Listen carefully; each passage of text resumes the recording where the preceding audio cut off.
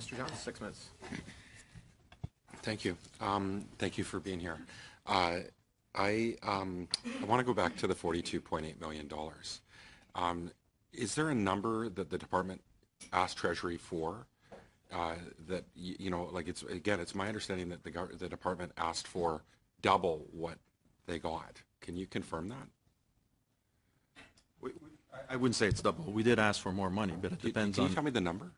No, I'm not privy to giving you the number. Oh, okay. Sorry. Maybe we could request that, Mr. Chair. I can't provide that number. That's discussions with Treasury Board. So okay. we did ask for more, and we got the number we got, and we are extremely pleased we got money from government to do this. And we are going to do everything in our power to make as much progress with this money as possible. I really believe that. I do have concerns. When we had the minister here and we were trying to get an idea, where did they come up with this number?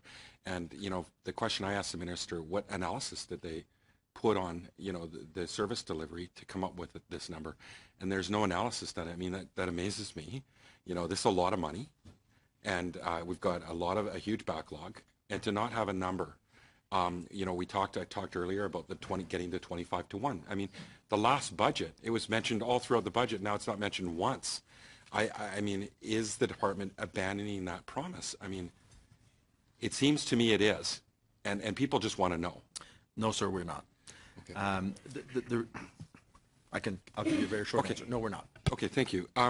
There's a new Veteran and Family Wellbeing Fund that starts April 1st. Small amount of money, $3 million. To develop new and innovative ways to support veterans and their families by conducting research and implementing initiatives and projects. And we know that in the States, I think, and Mr. Chair, you talked about it as well, the importance of hiring vets so that they're caseworkers. And in the States, I think they're at 30% actually of their caseworkers frontline are veterans. And under the Veterans Hiring Initiative and Hiring Act, I think most departments aren't really utilizing the Act at the extent that we'd like to see. Is there a target that the department has on rehiring vets like they've done in the States? They're at 30%.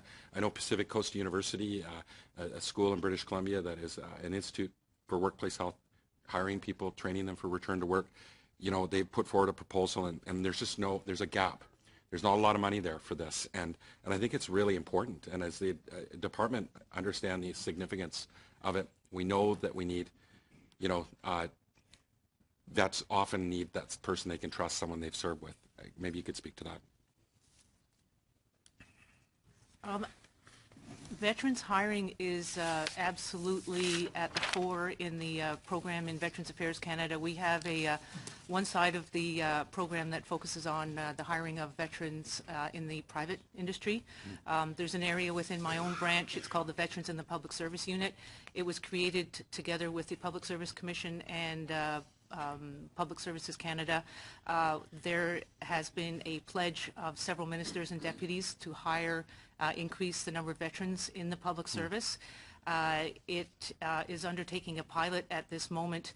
It's gaining traction, and in fact we had a job fair at the Invictus Games last year that was very successful.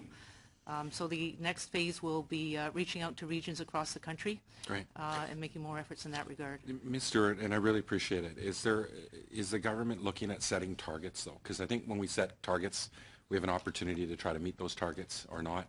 I know that, again, Pacific Coast University applied for a pilot project proposal to work with VAC to try to move this forward, and they were denied, directed to this fund, which is really a startup fund, if you call it. $3 million isn't a lot of money to do many things. Is the government looking at setting clear targets so that they can get there? And what would the number be that the department would like to see? I can't speak to that number. I can tell you that the linkages with the universities is something that we are engaged with. And I wouldn't wish to speculate, but I can say that we do have percentage targets within the federal public service. Oh, you do? Yes. Can you get those numbers to us so we Absolutely. have numbers of what we're looking at so that we can monitor that? And if I may add, it's centered primarily on the statutory hiring requirement of medically released vets, and also on the regulatory and all other vets. But we take the Veterans Hiring Act very seriously in that regard. Great. We've got a lot of veterans that are becoming homeless with the housing crisis, certainly on Vancouver Island. I've got a veteran in the Comox Valley, William Webb. He's got a family. He's looking at hitting the street, and there's a Veterans Emergency Fund that you talked about. Can you elaborate about that fund? Because we're challenged finding out more info about it. Thank you for the information. The Veterans Emergency Fund allows us, I actually think in the 2017 budget, I think I've told this committee before, this was the one that really got me excited. And most people often, like when you talk about billions and all at once you talk about $1 million a year, why would that catch my attention? It's because that actually will allow us to do stuff directly on the ground. As the Deputy Minister mentioned earlier, when a veteran comes to the office, we have new programs starting in April 1st. But prior to that, all our programming were based on a service relationship. So we had to adjudicate. We had to figure out if your injury was service related before we could help you. Not to say we wouldn't work with the Legion and everybody else, but this fund, it doesn't matter. So now if somebody knocks on the door and says, I'm homeless, I don't know where to go, we can actually use this money, working with our partners, but put them into, the Grand Holman, I think it's called in Calgary, where we often put people up, or other hotels where we need to, or get them a meal, or help them immediately. Great. We look forward to hearing more about it, so Okay. we can get that. 6 minutes.